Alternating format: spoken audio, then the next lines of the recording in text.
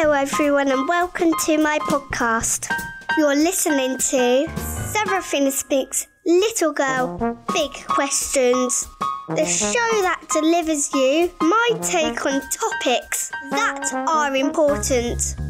I'm your host, Seraphina Marlena Durbin. Let's go right ahead to the show. Hello everyone, Seraphina here. I hope you're keeping going, even though it's pretty hard at the moment. One of the things that are tough is homeschooling, and I promised you I would tell you the truth about my homeschooling experience. And of course, listeners, I got questions. Before I start, I have a couple of shout-outs. Thank you to everyone that sends me emails telling me to keep on going. It makes me happy that you're enjoying my episodes. First of all, I had an email from someone called Natalie who told me my podcast is brilliant. Her email was a big surprise because I met her when I was in a tiny incubator as a baby. I don't remember you, Natalie, from those days, but can you tell Zach and Xander I hope they're enjoying being at home? My next person to say thank you to is Sarah. Mummy read your long letter to me. I got excited when you told me Betty won't know how to do things when she leaves home, but that I will. I hope Betty isn't listening to this, because I'll be in a spot of trouble if she is. But anyway, Sarah, you sound like a strong, kind woman, and I hope we meet one day.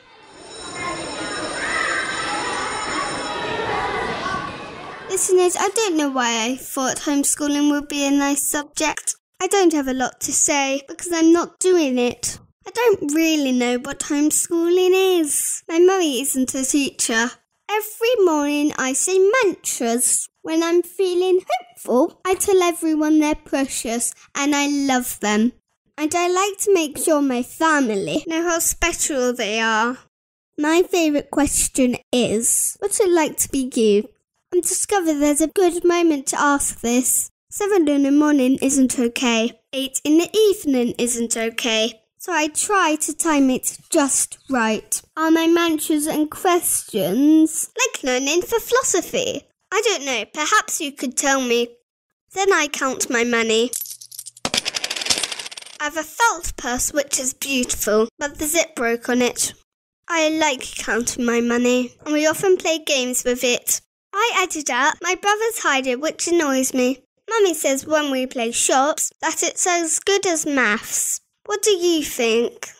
Then there's baking. I choose the recipe from books, collect ingredients, weigh things, then put it all together. Sometimes what I make is a disaster, but it's not the result, is it? It's the experience. And by the time I'm grown up, I'm sure I'll be able to cook loads of things that people can actually eat. Listeners, at least I get a lot of exercise running in the woods. I'm playing water fights with my brothers. We spend a lot of time together because we're triplets. It's obvious that I would like a rest from them, but it's not much different from school. When I'm there, I think about having time away from people. Perhaps it's normal to want to be on our own when we're surrounded, and to be with people when we're on our own. These are the kind of questions I'm having this week, or the longest weekend in the world. That's what I'm calling lockdown. I got a little feeling that homeschooling is all about me learning to be more me, and I'm certainly doing that. Probably the best homeschooling thing for me has been starting this podcast, and I'm truthfully grateful to you for listening in. I hope you want to listen in next week when I talk about pets. My loyal listener Collie emailed me asking if I want to talk about them. I can't wait to tell you what I think. It's a much funner topic than homeschooling, even though I chose homeschooling to talk about. Listeners, in case you forget, you're very precious, whether you're homeschooling or not. Well, that's it for this week. Bye, listeners. Stay safe. Wow, I hope you enjoyed the show, everybody.